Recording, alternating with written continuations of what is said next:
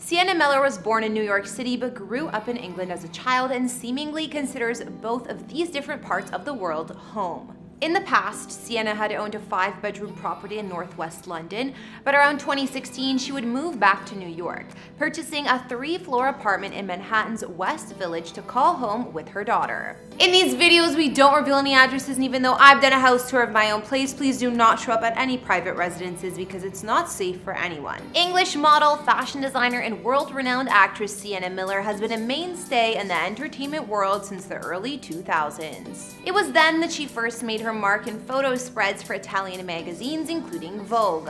By the next year, she was booking her first big film role in the film Layer Cake and appearing alongside her real-life former partner Jude Law in the hit movie Alfie. Bigger projects would follow as Sienna built up her estimated net worth to a stellar $18 million. In 2011, Sienna would spend a little over $3.3 million for a townhome in London, England. She'd call that place home for a handful of years before deciding to leave her longtime home of London behind to return to the country she was born in, the USA. Sienna would spend time in both a luxury Hamptons vacation mansion as well as her main home in the heart of New York City. Hey guys, it's Kara back with another exclusive house tour here on Famous Entertainment, and in this one, we're checking out where Sienna Miller calls home. Don't forget to like, subscribe, and hit me up on Instagram to chat. And now let's get into this video.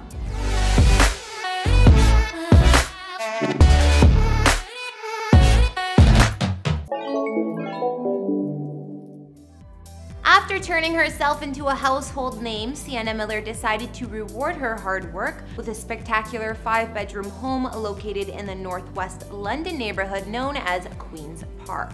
Miller spent roughly $3.3 million on this multi-story townhouse in September 2011 and then began redecorating the home with the help of designers Matthew Williamson and Kelly Hoppen. Listing details and photos on this home are sparse, but what we know is this: the home is said to boast an airy kitchen with pendant lights and mellow wood floors. There's also reportedly a sitting room with some bright floral wallpaper, as well as a cream-colored master bedroom suite. The really unusual thing about this place, however, is how quickly Sienna seemed to move on from it. After moving in 2011 and totally refashioning the place to suit her tastes, by 2014, Sienna was already listing the home once again and looking for $3.7 million. Unfortunately, no one bid. Thanks to Sienna's determination to leave London for the United States, she ultimately settled for renting this place out at the rate of around $2,400 a month. In 2018, she would list this home once again, but it's unclear if she's been able to move off of it since then. Regardless, that didn't stop Sienna from setting her master plan in motion and leaving the familiar confines of London for her original home of New York State. Sienna was originally born in New York City in December of 1981, but only 18 months later, she and her family would move to London, which she would call home for the next 2 decades. Upon her return to live in the US in 2016, one of the first places Sienna headed was on vacation. More specifically, she rented a gorgeous Sag Harbor estate. Located in the Hamptons, Sienna stayed here while attending a charity event for Animal Haven. While her stay might have been brief, I'm sure it was memorable. After all, this property does boast 6,760 square feet of space, and that's just the start. This 9-bedroom, 12-bathroom house is tucked behind private gates and includes some eye-popping landscaping courtesy of Buttercup Design. Created by the world-famous architect Peter Cook, the home also boasts double-height floor-to-ceiling walls of glass that encase the rear of the home on all 3 levels of the property. Over on the main floor, the open-plan arrangement consists of a living room with a marble fireplace, a chef's kitchen with a fleet of stainless steel appliances set beside white cabinets, and a dining room that extends all the way out to a covered patio. Also located on the first floor are 2 other smaller covered porches, the den, and 1 bedroom. Upstairs is the master bedroom with a private terrace all its own, as well as an ensuite with double vanity sinks and a soaking tub.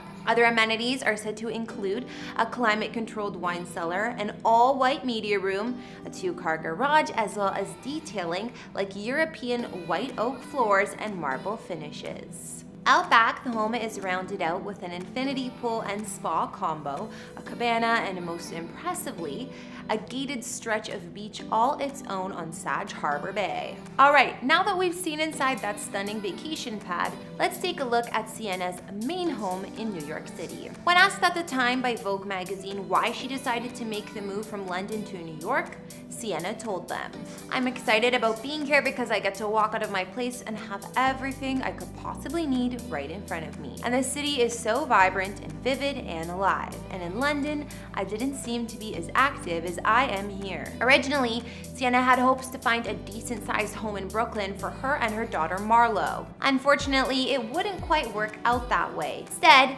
Sienna found a 3-floor apartment in New York's West Village. Since buying her home in 2016, Sienna has kept its exact location and the details of its interior on the down low.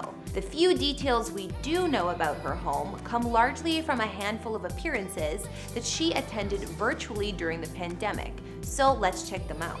During an AFI Q&A, Sienna answered questions while seated in her living room. What's the first thing that strikes you out about this room? Well, probably the fact that nearly everything in here is gray. The curtains, the walls, the throws, even the sofas are an off-white.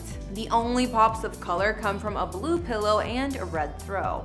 Seems to me like Sienna really favors tranquil, calm, and muted tones. Next up, we've got her bedroom, where she recently addressed an audience during the Forces of Fashion Summit. Notice the one constant? Yep, Sienna has once again decked out a room in nearly an all-neutral color tone. There's even more gray up here, including the walls, the floor, her chest of drawers, and even her sheets are gray. One last detail that we can pick up from this image is that large vertical beam on the left-hand side of her screen. This shows that Sienna's bed of choice is probably a modern take on a 4-poster bed. Finally, let's head on into Sienna's family room, where she once met with the folks at Hollywood Reporter. At this point, would it surprise you to discover that the gray palette is back? And while this room is most definitely as gray as all the rest, it does happen to feature a few more colors. For instance, there's a warm brown leather chair, as well as a classy looking table lamp sitting on a fireplace mantle and some artwork hanging on the walls.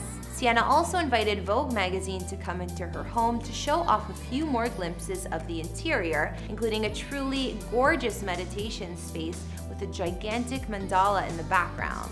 As for her kitchen, well, it's definitely on the modest side. With all these neutral tones and calming spaces, Sienna must have one of the most relaxing homes in all of New York City. Alright everyone, that's gonna bring this Sienna Miller house tour to a close. What do you think? Would you want to live in a home with such a singular color tone?